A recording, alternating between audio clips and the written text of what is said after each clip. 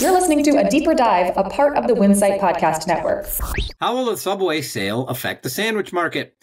Hello, this is Jonathan Mays, and in this week's episode of A Deeper Dive, I speak with Michael Goldberg, the CEO of the 100-unit Ike's Lovin' Sandwiches. Goldberg has worked with the chain for more than 4 years, and we talk about all kinds of things, for instance, Ike's and its history and its growth strategy. He also talks about the company's catering program and its post-pandemic strength and how Ike's has had to adapt to that. Michael also talks about the return on investment the company gets from new locations. Ike's likes to move into closed locations, such as closed Subway restaurants. And that leads into a discussion about the sandwich market in general and what Subway sale could do to that market. Michael has some very interesting things to say about how that whole sale process has already had an impact on the market and what could happen after the sale is complete. We're talking sandwiches on A Deeper Dive, so please have a listen. Thanks, Jonathan. Great. Thanks for having me on the podcast. Appreciate it. Cool. So, Michael, tell us what's going on at Ike's right now. Man, we are just in growth mode. I got to tell you, I've been with the organization about 4.5 years, and just alone these last 2 years, we've opened up in the neighborhood of about 34 units.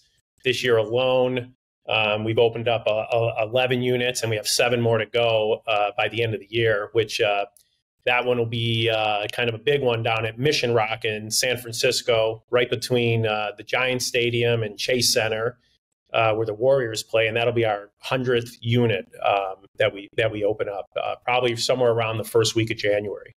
Mm-hmm. How many locations do you expect to have by the end of the year? End of the year will be right at 100. Oh, so right about 100. Right, okay. Right at 100, and at that point, we'll have about 5 to 6 more leases that we have signed, either in construction going into Q1 of 2024. Mm-hmm. Does it make growth easier when you get larger like this? Because you get to about 100 locations. Does it start speeding up at this particular point? I've heard that before. I think it definitely does. I mean, we have our team in place. So as we kind of, grow, we're not adding team members to make that growth occur. I have a great VP of development and real estate that handles finding our real estate, putting the development together, putting sheets together, so as far as the real estate side, I think it becomes easier. Operations, especially on the hiring side, the labor side is always, the last couple of years have been a struggle, but we seem to have hit a pretty good plan on how we're hiring now, which we're doing a lot of the hiring right out of our support center here in Long Beach, a lot of Zoom calls with our recruiter. Instead of bringing it down to the store level, we're doing it all, at our support center, at least the initial interviews. Mm-hmm. So for people who don't know, tell us a little bit about Ike's. Ike's first opened in 2007 by Ike Shahada. It was in the Castro district in San Francisco, and it opened up to 2-hour waits. Ike created this concept out of just a small little store. It was a family convenience store. He came up with using San Francisco Dutch Crunch bread is a big staple for the concept, and then he created the famous dirty sauce, which it gets baked on every piece of bread. It goes through an oven.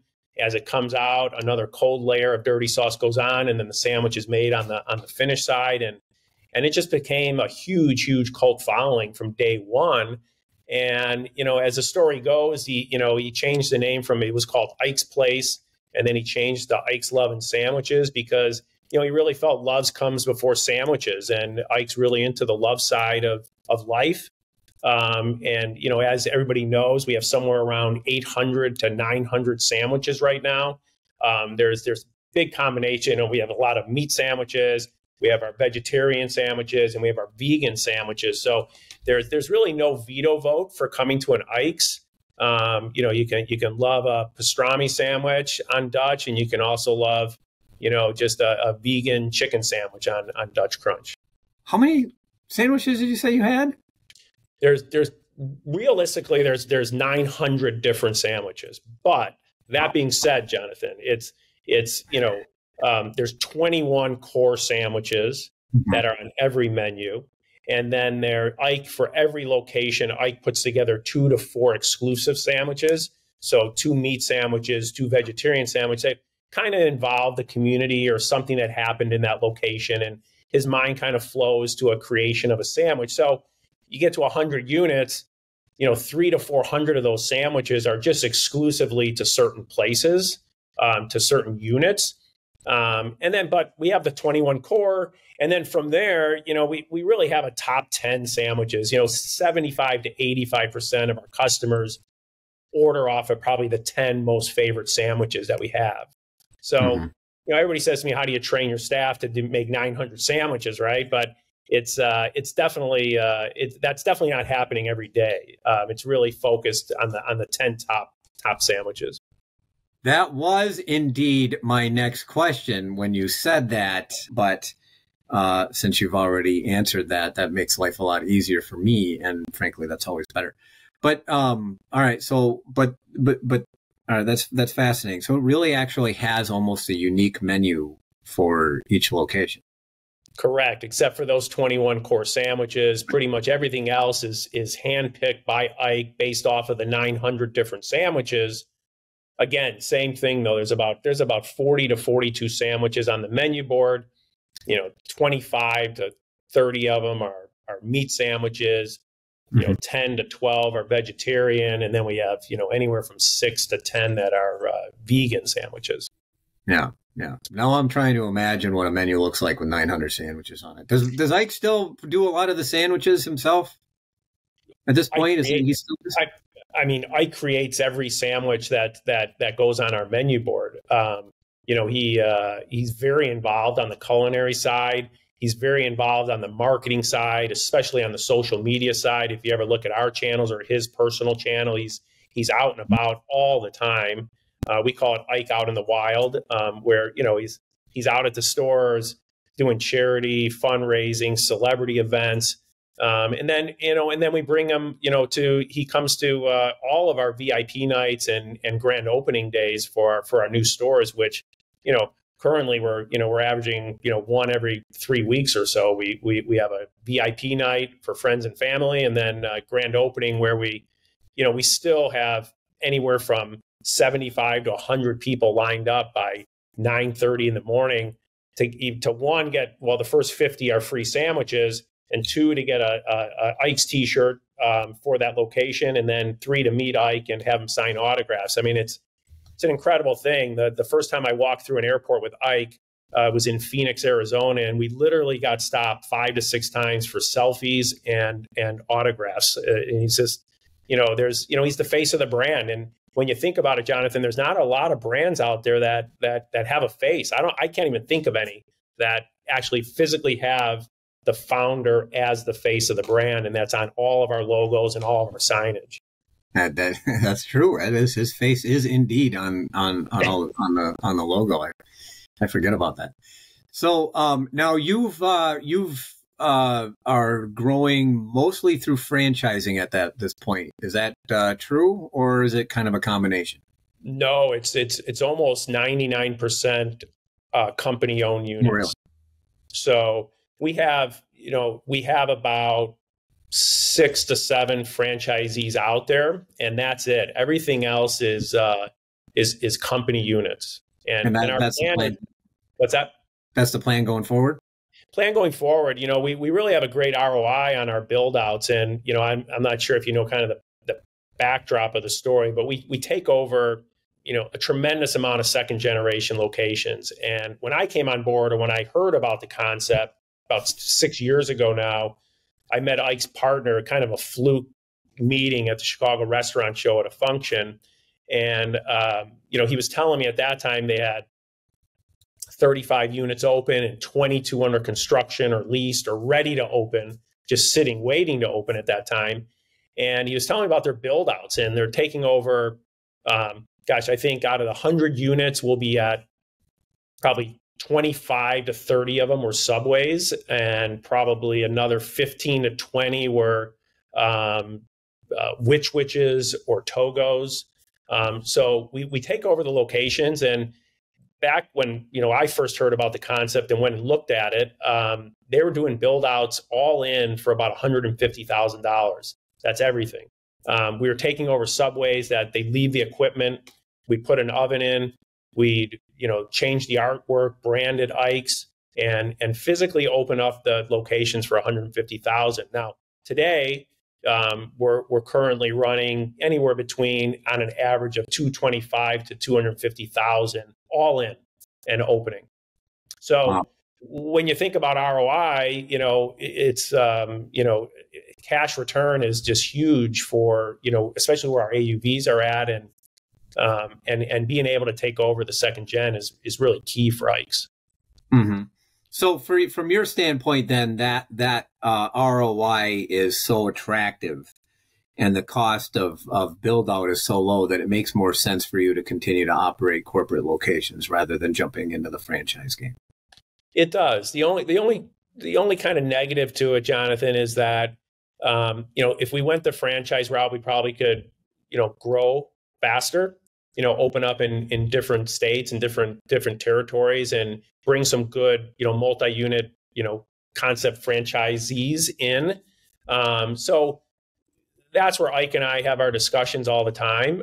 We like the control. We like to be able to train our people the way we train them. We like to keep the culture intact. And, we worry a little bit about what happens when you start opening up units in Illinois or in New York and you're not out there as much. So, and culture is such a huge part of what happens within the four walls of an Ike's Lovin' Sandwiches. Yeah, that's an interesting point, because we're hearing about that element from more growth chains. I mean, a good example is Dutch Bros, the beverage chain that has basically shifted away from franchising over time, in part because of that cultural issue. I mean, you see other chains doing the same, and I think one of like Texas Roadhouse. And I think, people forget that you make more dollars by selling food to customers than you do selling franchises. But then also, it's just easier to maintain that brand culture from one location to the other. Yeah, Dutch Bros is the perfect example, and kind of a funny story. We just opened up our 10th unit in the Phoenix area, and I actually my VP of operations, I kind of took him on a field trip. VP of operations, our area manager, and our GM for a new location, and we went through the drive-through of a Dutch Bros, and the people, the crew members that they have working there are just so bubbly and excited to be working. It reminds me of Starbucks, 20 years ago, and it's just an amazing concept and what they've put together. And maybe it has to do with that they are pulling back on the franchise side and opening up the company units. Yeah, for sure.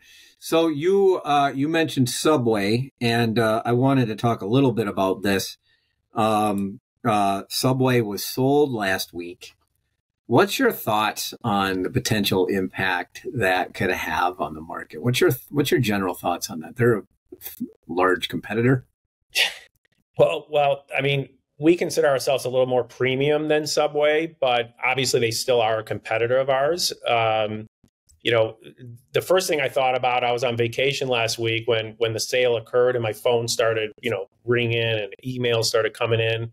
And, I thought to myself, all Ike and I are really looking for is about 1.5% of that purchase price. And we'd be happy to do something with our brand if the right private equity group came along. That was the first thing that came to mind. Second is, all the news of Subway, not only in the industry and all the things we get every day, it's really put sandwiches out, front, and it's been great for Ike's. Not only Subway, but Jersey Mike's, the whole Danny DeVito series and billboards and sandwiches out. It just triggers in people's heads, I want to have a great sandwich today. So I think all the news that's happening and is really positive for the whole industry, but really for the sandwich sector of restaurants. And, Subway, They did their Subway series. They brought in celebrities and athletes for commercials, and now they're doing slicers in all their locations for the freshness. We've had slicers obviously since day one. We slice our meats, all of our proteins, all of our cheeses probably twice a day. Not as in your face as a Jersey Mike's, but you can see our slicers going throughout the day, and so I mean, that's a great move by Subway. I go back to, when I listened to the CEO of Subway at RLC last year, and he kind of exactly went down that line, right? He said he was going to, get his marketing out front and center. He was going to do some huge deals abroad, overseas, which he's accomplished. And he's got his same store sales up, 10% basically year over year. Obviously, that's also with a 30% price increase over the last 2 years. But, I still think there's a struggle there for at least the United States franchisees for Subway, because they're starting out at such a low AUV. I mean, our AUV is about double that. And I know where our bottom line is. And if we had to give away 8 to 10% back to the franchisor, I'd probably think twice a little bit about what we're doing here. So I think there's still that struggle that's occurring, at ground zero for the franchisee for Subway. Yeah, yeah. Well, they probably, if you talk to any franchisee, and I talk to a lot of Subway operators, they'll tell you that the brand probably still needs to close a lot of locations. Given your growth strategy, could possibly open some development possibilities over time. Could that not?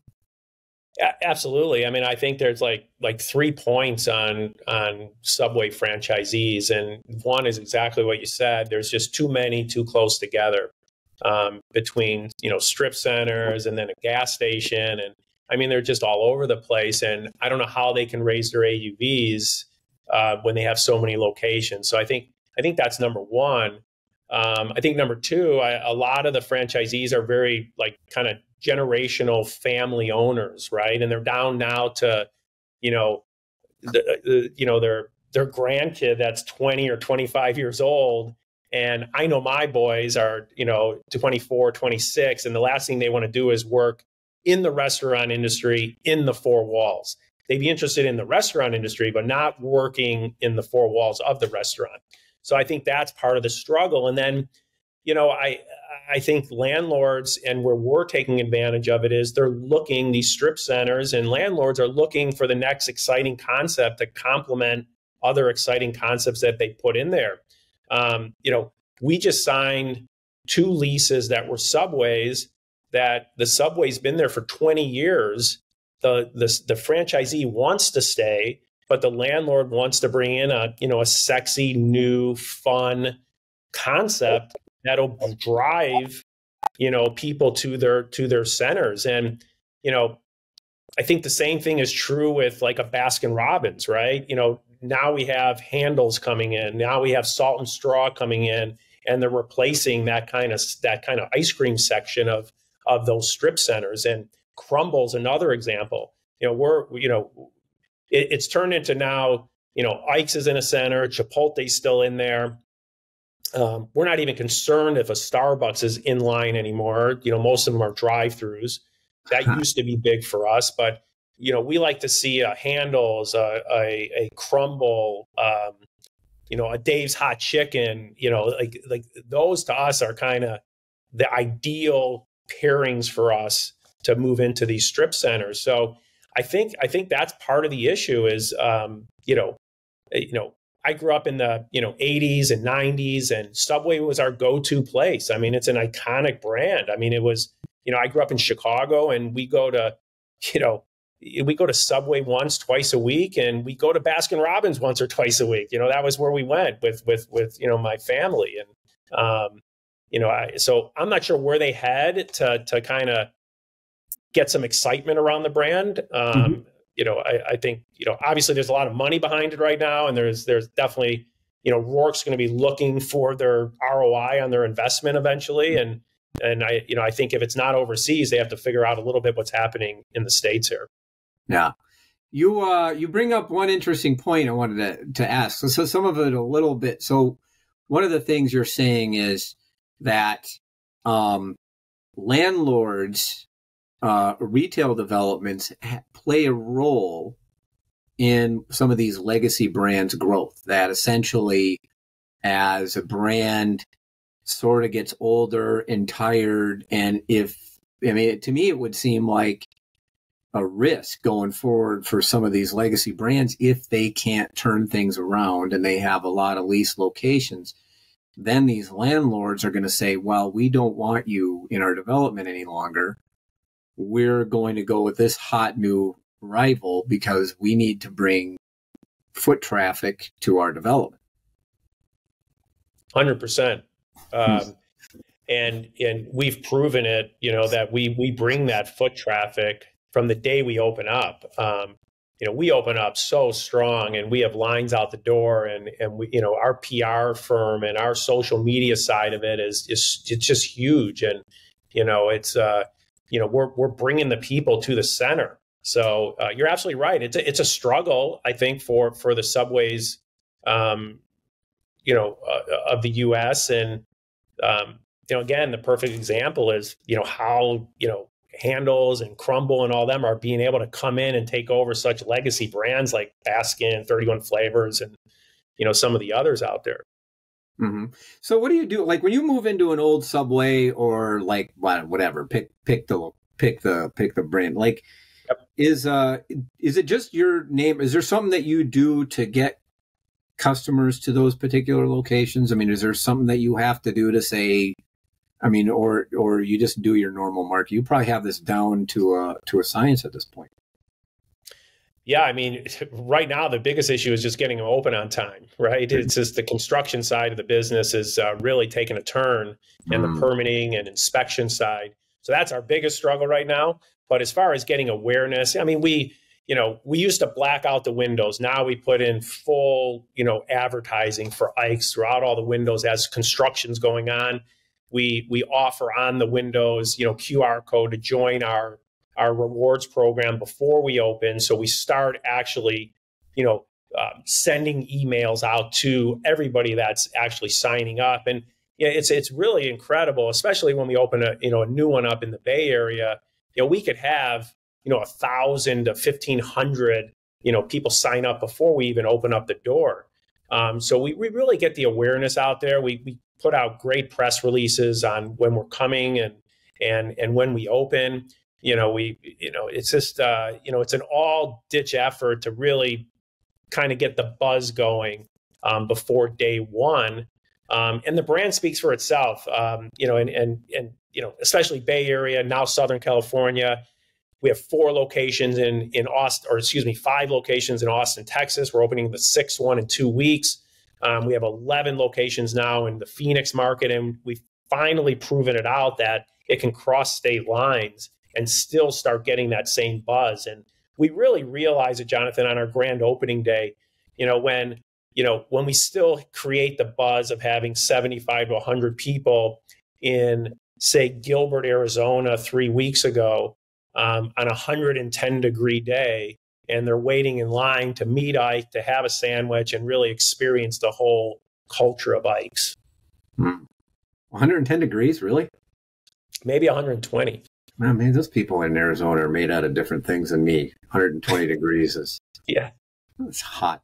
But I live in Minnesota, man. 90 degrees is like, don't even. Anyway, so you mentioned a trigger phrase to me, and that's permitting and construction challenges. What's going on there?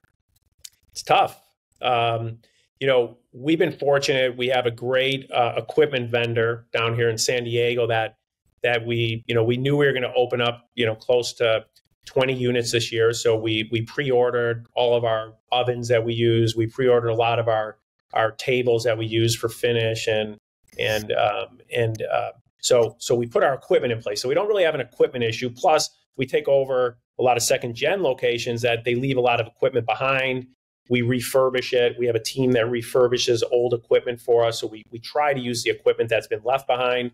But we've had a general contractor that's worked for us really for the past, probably since 2010, 2011. So he's got it down to a pretty good science. He's got about 6 people that work for him that get the locations in shape. It's really about getting the last inspection, getting the health inspections. The counties and the cities, since the pandemic, where they used to come out or used to be able to even pay a little bit more to come out and come at an earlier date, that's kind of gone. And so it makes it hard to get to the finish line and get the stores open. So we're averaging 2 to 3 weeks probably past our opening date, which isn't bad for some of the stuff you hear out there. But a lot of our locations, when we take over second generation, we just really have to get health, and we really don't need building inspection. So it's really on the health side. One of the things we're running into, though, is that since we have, we double an AUV of a Subway, we try to use the same make line. It doesn't give us the ability to handle our huge catering business that we have now.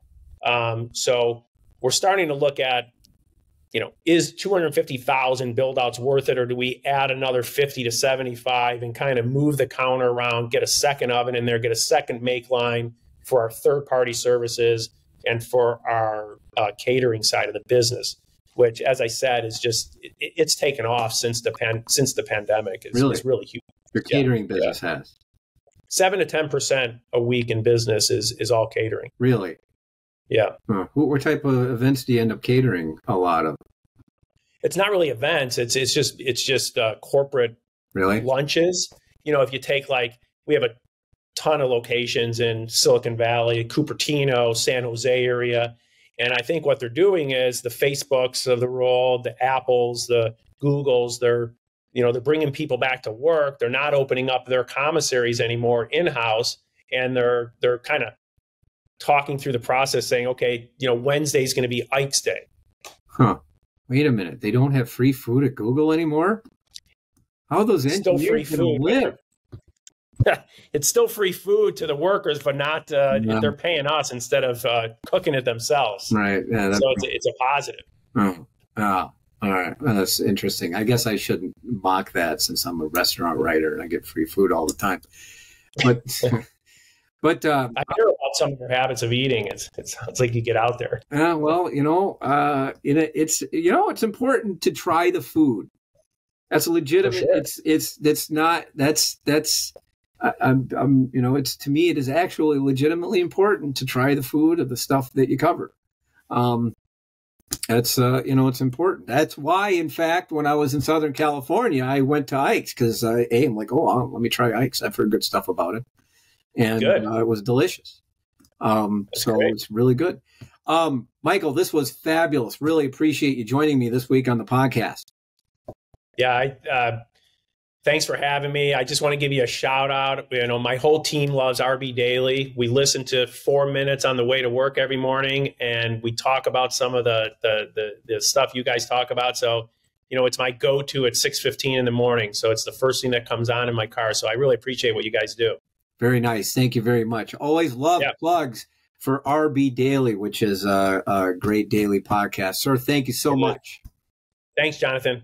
We'll see you. And that should do it for this week's episode of A Deeper Dive, which was edited, as always, by Kimmy Spoons Kazmarek, artwork by Nico Hines. You may find this and other episodes of the podcast on our website at www.restaurantbusinessonline.com/article/deeper-dive. And please subscribe on Apple Podcasts or Spotify. I'm Jonathan Mays, your host, podcast producer, and the editor-in-chief of Restaurant Business. Thank you for listening.